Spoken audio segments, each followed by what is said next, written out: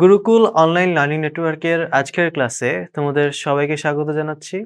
আমি সারোয়ার হোসেন। আজকে আমরা introduction to science of biology এই চ্যাপ্টারের ব্রাঞ্চেস অফ বায়োলজি পার্ট 2 এই টপিকটা নিয়ে আলোচনা করব। তো আজকের ক্লাসে আমরা বায়োলজির যে দুটো ব্রাঞ্চের কথা আমরা বলেছিলাম, একটা হচ্ছে ফিজিক্যাল বায়োলজি আর একটা হচ্ছে অ্যাপ্লাইড বায়োলজি। তো ফিজিক্যাল বায়োলজি নিয়ে আমরা আগের ক্লাসে আলোচনা করে ফেলেছি। আজকে আমরা অ্যাপ্লাইড বায়োলজি নিয়ে আলোচনা করব এবং অ্যাপ্লাইড বায়োলজির যে ব্রাঞ্চগুলো রয়েছে সেই ব্রাঞ্চগুলো নিয়ে আমরা আলোচনা করব। তো অ্যাপ্লাইড বায়োলজির মধ্যে কি ফিল্ড রয়েছে বা কি ব্রাঞ্চ রয়েছে applied বায়োলজির? Palaeontology, biostatistics, parasitology, fisheries, entomology, microbiology, medical science, genetic engineering, biochemistry, soil science, environmental science, ওশিয়ানোগ্রাফি, forestry, biotechnology, pharmacy, agriculture, wild life, bioinformatics. তো আমরা এখন প্রতিটা ফিল্ড নিয়ে মোটামুটি একটা ইন্ট্রোডাক্টরি আলোচনা আমরা করব। তো applied biology applied subjects related to life are included in this category and some of them R mentioned below. তো অ্যাপ্লাইড বায়োলজি ওইসব সাবজেক্টগুলোকে বোঝায় যে সাবজেক্টগুলো অ্যাপ্লাই করা হয় আমাদের নলেজগুলো, আমাদের গেইন করা নলেজগুলো আমরা অ্যাপ্লাই করছি। অ্যাপ্লাই করার ফলে ওই যে অ্যাপ্লাই করার জন্য যেই নলেজগুলো আমরা দরকার, সেগুলো যে সাবজেক্ট থেকে আমরা লাভ করি বা গেইন করি, সাবজেক্টগুলোই অ্যাপ্লাইড সাবজেক্টস। আর যে অ্যাপ্লাইড সাবজেক্টগুলো লাইফের সাথে রিলেটেড, সেগুলোকে বলা হচ্ছে অ্যাপ্লাইড বায়োলজি। ওকে, তো অ্যাপ্লাইড বায়োলজির মধ্যে কি ফিল্ড রয়েছে, কি সাবজেক্ট রয়েছে? যেমন palaeontology, science of the প্রিহিস্টোরিক life forms and fossils. তো প্যালিওন্টোলজিকে আমরা বাংলায় বলি প্রত্নতত্ত্ববিদ্যা। এখানে আমরা প্রিহিস্টোরিক লাইফ ফর্মস এবং ফসিলস নিয়ে আলোচনা করি, ফসিলস নিয়ে স্টাডি করি। এখানে আমাদের পৃথিবীতে অনেক জীব যারা বর্তমানে বিলুপ্ত, কিন্তু তাদের ফসিলস কিন্তু আমরা ডিসক্রাইবি করছি। বিভিন্ন জীবের ফসিলস বিভিন্ন সময় ডিসক্রাইবি করা হচ্ছে এবং প্রতিনিয়ত ডিসক্রাইবি হচ্ছে, তাই না? প্রতিনিয়ত ডিসকভার হচ্ছে। তো এই যে প্রিহিস্টোরিক যেই সব লাইফ ফর্মসগুলো বর্তমানে বিলুপ্ত কিন্তু আগে ছিল, তাদের নিয়ে আমরা স্টাডি করছি, তাদের ফসিলস নিয়ে স্টাডি করছি। এই স্টাডিটা কিন্তু আমরা প্যালিওন্টোলজিতে করে থাকি। Biostatistics, science of statistics of অর্গানিজমের statistics বা পরিসংখ্যান নিয়ে আমরা যেখানে আলোচনা করি, সেটাই biostatistics. R parasitology science related to প্যারাসাইটিজম, মানে যেখানে আমরা পরজীবী বা প্যারাসাইট নিয়ে আলোচনা করি, সেটা parasitology. R life process of parasitic organisms and diseases caused by them. তো যেসব অর্গানিজম সেগুলো লাইফ, ওই অর্গানিজমগুলো যেগুলো প্যারাসাইট হিসেবে বেঁচে থাকে, যারা অন্যের উপর ডিপেন্ড করে বেঁচে থাকে, প্যারাসাইট হিসেবে বেঁচে থাকে, তাদের লাইফ প্রসেস, তারা কিভাবে বেঁচে আছে, কিভাবে তাদের লাইফ চলছে, তারা কিভাবে আমাদের উপর বা যে কোনো জীবের উপর ডিজিজ ক্রিয়েট করছে, ডিজিজ কজ করছে, এই জিনিসগুলো কিন্তু আমরা প্যারাসাইটোলজিতে পড়ে থাকি। এরপর আমরা আসি ফিশারিজে। Science dealing with fish, harvesting of fish, management and conservation of fish assets. তো ফিশারিজ সায়েন্সের ওই ব্রাঞ্চটা যেখানে আমরা ফিশ নিয়ে মেনলি আলোচনা করছি। ফিশ হারভেস্টের সময়, ফিশ চাষ করার সময়, সেই ফিশটাকে কিভাবে আমরা চাষ করব, চাষ করে সেটাকে কিভাবে আমরা ফিশটাকে তুলবো, তুলে যে হারভেস্ট যেটাকে বলে আর কি। তো এই পুরো ব্যাপারটা কিন্তু আমরা ফিশারিজ যখন আমরা আলোচনা করি বা ফিশারিজ নিয়ে যখন আমরা স্টাডি করি, তখন ব্যাপারগুলো কিন্তু আমাদের জানা হয়ে যায়। আবার ফিশ অ্যাসেটস, যে ফিশগুলো বর্তমানে খুব সংখ্যা খুব কমে গিয়েছে, যেগুলো বিলুপ্তির পথে রয়েছে, এই টাইপের ফিশগুলো, সেগুলোকে আলাদাভাবে চিহ্নিত করে সেগুলো ম্যানেজ করা, কনজার্ভ করা, এগুলোকে প্রোটেকশন দেওয়া একটা, যাতে তারা বিলুপ্ত না হয়ে যায় এবং তাদের সংখ্যাটা যেন বাড়ে, তাদের পপুলেশনটা যেন বাড়ে।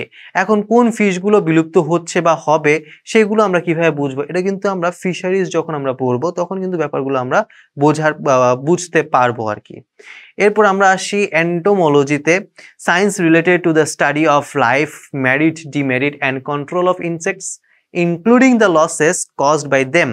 তো যে ইনসেক্টগুলো আমরা মেইনলি হচ্ছে এন্টোমোলজিতে ইনসেক্ট নিয়ে আলোচনা করি, ইনসেক্ট নিয়ে স্টাডি করি এবং সেই ইনসেক্টগুলোর লাইফ নিয়ে স্টাডি করা হয়, তাদের মেরিট ডিমেরিট, তাদের উপকারিতা অপকারিতা এবং এই ইনসেক্টগুলোকে কন্ট্রোল কিভাবে করব সেটাও কিন্তু আমরা এখানে স্টাডি করে থাকি। এই ইনসেক্টগুলো আমাদের লাইফে কি কি লসেস নিয়ে আসে, কি কি ক্ষতি আমাদের করে থাকে, এই জিনিসগুলো কিন্তু আমরা এন্টোমোলজিতে পড়ে থাকি। আবার মাইক্রোবায়োলজি, যেখানে হচ্ছে আমরা ভাইরাস, ব্যাকটেরিয়া, ফানজাই বা ছত্রাক আর হচ্ছে বিভিন্ন মাইক্রো অর্গানিজমস, বিভিন্ন অণুজীব নিয়ে আমরা বায়োলজির, অ্যাপ্লাইড বায়োলজির যেই ব্রাঞ্চে আমরা আলোচনা করছি ওটাই কিন্তু হচ্ছে মাইক্রোবায়োলজি।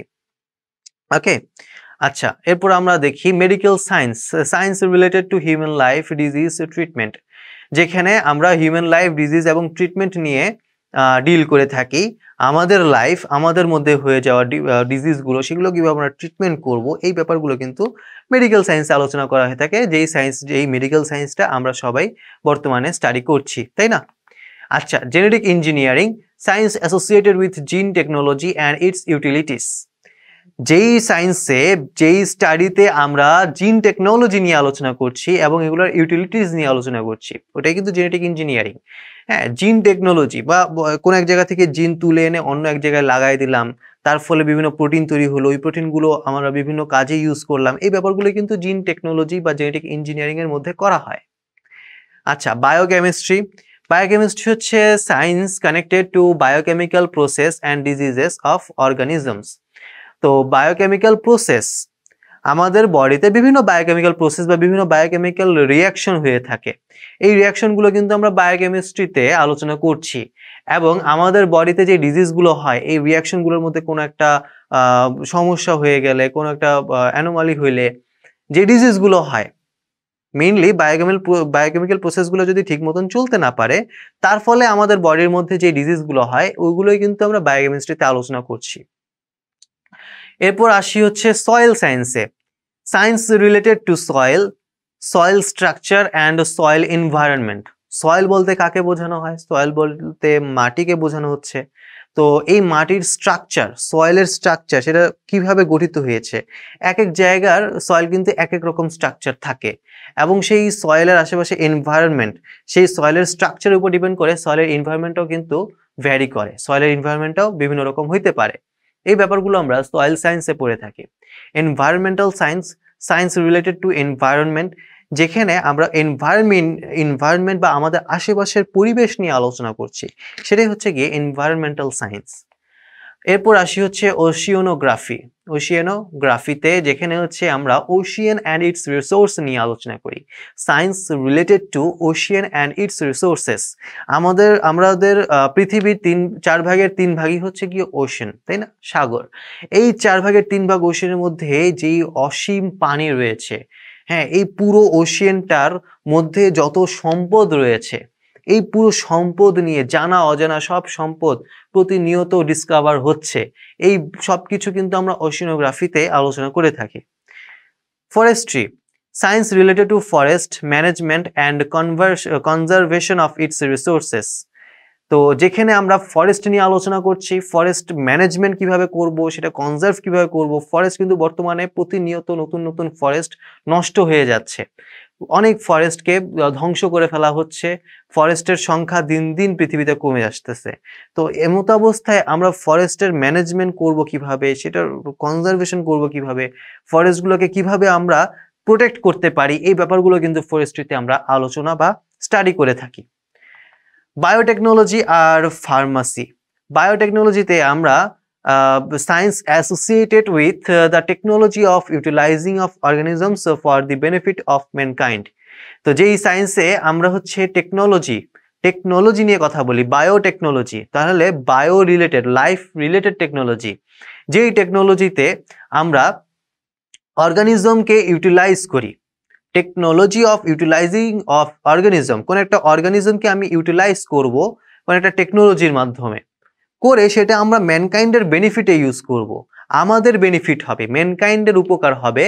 সেই উপকারটা কিভাবে করব, আমরা হচ্ছে একটা টেকনোলজি ডেভেলপ করছি, এই টেকনোলজিতে কোন একটা অর্গানিজমের কোন একটা হচ্ছে গিয়ে ফাংশন বা তার কোন একটা প্রপার্টি, তার কোন একটা ফিচার আমরা সেখানে ইউজ করব, ইউজ করে এবং সেই টেকনোলজিটা আমরা হচ্ছে ম্যানকাইন্ডের বেনিফিটে ইউজ করছি। এই কথাটা, এই ব্যাপারটাই হচ্ছে biotechnology. R pharmacy, science dealing with technology and industry of medicine. তো যেখানে আমরা হচ্ছে মেডিসিন নিয়ে আলোচনা করছি, ইন্ডাস্ট্রি অফ মেডিসিন এবং সেই মেডিসিন তৈরি করার যেসব টেকনোলজিগুলো রয়েছে, এসব কিছু কিন্তু আমরা ফার্মেসিতে শিখে থাকি বা সেখানে আমরা স্টাডি করে থাকি। এরপর আসি এগ্রিকালচার আর হচ্ছে wild life. Science concerning agriculture ব্যাপারটা আমরা সবাই জানি, কৃষির সাথে রিলেটেড যে সায়েন্সগুলো। হ্যাঁ, কৃষি কিন্তু আসলে হচ্ছে গিয়ে এটা কোনো প্রিমিটিভ কোনো কিছু না। এই কৃষির মধ্যে অনেক সায়েন্স রয়েছে। সায়েন্টিফিক্যালি যখন হচ্ছে গিয়ে আমরা কোনো একটা ফসল ফলাবো বা কোনো একটা ফসল আমরা চাষ করব, তখন কিন্তু সেখানে আমরা অনেক এক্সপেক্ট করতেই পারি যে সেখানে অনেক বেশি ফলন হবে। তো বর্তমানে পৃথিবীর হচ্ছে গিয়ে জনসংখ্যা বর্তমানে বহু অনেক অনেক অনেক বেশি বেড়ে গিয়েছে। যেমন বাংলাদেশের জনসংখ্যার কথাই যদি আমরা চিন্তা করি, গত ৫০ বছরে বাংলাদেশের জনসংখ্যা ৩ গুণেরও বেশি বেড়ে গিয়েছে। তো এমত অবস্থায় ৫০ বছর আগে কিন্তু বাংলাদেশে খাদ্যাভাব দেখা দিত। বর্তমানে বাংলাদেশে খাদ্যাভাব বলতে কিন্তু তেমন কিছু খুবই কম, খাদ্যাভাবের ব্যাপারটা তেমন একটা দেখাই যায় না, তাই না? এই ব্যাপারটা কিভাবে সম্ভব হয়েছে? আমাদের এগ্রিকালচারটা সেটা ডেভেলপ করেছে। এগ্রিকালচারের যে সায়েন্সটা ডেভেলপ করেছে জন্যেই আমরা বর্তমানে এত বেশি মানুষের জন্য কম একই জায়গার মধ্যে বা তার থেকেও কম জায়গার মধ্যে বেশি বেশি ফসল আমরা চাষ করতে পারছি, ফলন করতে পারছি। Wild life, science related to wild animals. ফরেস্টে বা বিভিন্ন হচ্ছে গিয়ে ওয়াইল্ড এরিয়াতে যেই সব অ্যানিমালগুলো থাকে, যাদেরকে আমরা বন্য প্রাণী বলে থাকি, এই বন্য প্রাণী আমরা হচ্ছে যেখানে স্টাডি করে থাকি, সেই সায়েন্সটাই হচ্ছে গিয়ে wild life. Bio informatics. Bio informatics হচ্ছে গিয়ে biological information based on computer technology, information on the analysis of cancer. যেমন বায়ো ইনফরমেশনসে আমরা হচ্ছে গিয়ে কম্পিউটার টেকনোলজির উপর বেসড করে বিভিন্ন বায়োলজিক্যাল ইনফরমেশন আমরা হচ্ছে কি এখানে ক্যান্সার, যেমন ক্যান্সারের বিভিন্ন ইনফরমেশন আমরা অ্যানালাইসিস করি। হ্যাঁ, ক্যান্সার বিভিন্ন ইনফরমেশন আমরা এখানে অ্যানালাইসিস করি বায়ো ইনফরমেটিক্সে। তাহলে বায়ো ইনফরমেটিক্সে আমরা কি করছি? আমরা কম্পিউটার টেকনোলজি এখানে ইউজ করছি। যেমন আমি হচ্ছে গিয়ে ক্যান্সারের অ্যানালাইজ করে সেটার ইনফরমেশনগুলো বের করতে চাই, তাহলে এখানে আমি কম্পিউটার টেকনোলজি ইউজ করব, ইউজ করে সেই ক্যান্সারের বিভিন্ন বায়োলজিক্যাল ইনফরমেশন আমি এখান থেকে বের করতে পারবো। এটি হচ্ছে বায়ো ইনফরমেটিক্স। তো এই ক্লাসে আমরা কি কি শিখলাম? আমরা হচ্ছে অ্যাপ্লাইড বায়োলজি, যেটা হচ্ছে বায়োলজিরই একটা ব্রাঞ্চ, যেখানে অ্যাপ্লাইড সাবজেক্টগুলো নিয়ে আলোচনা করা হয়, যেই সাবজেক্টগুলো লাইফের সাথে রিলেটেড, ওই অ্যাপ্লাইড সাবজেক্টগুলো। আবার এইখানে হচ্ছে আমরা অ্যাপ্লাইড বায়োলজির ব্রাঞ্চেসগুলো নিয়েও আলোচনা করছি, যেই ব্রাঞ্চগুলো হচ্ছে কি আলাদা আলাদা একটা সাবজেক্ট হিসেবেই কিন্তু স্টাডি করা হয়। তো ওই সাবজেক্টগুলো সম্পর্কে আমরা একটা ধারণা লাভ করেছি আমাদের এই ক্লাসের মাধ্যমে। তো এই ছিল আজকে আমাদের ক্লাস। আজকের ক্লাসে যদি তোমাদের কোনো প্রশ্ন থেকে থাকে তাহলে তোমরা অবশ্যই কমেন্টের মাধ্যমে আমাদেরকে জানাবে। আর তোমাদের যদি ক্লাসটা ভালো লেগে থাকে তাহলে আমাদের ক্লাসটা অবশ্যই বন্ধুদের মাঝে শেয়ার করে দিবে। আর আমাদের সাথে এতক্ষণ থাকার জন্য তোমাদেরকে অসংখ্য অসংখ্য ধন্যবাদ।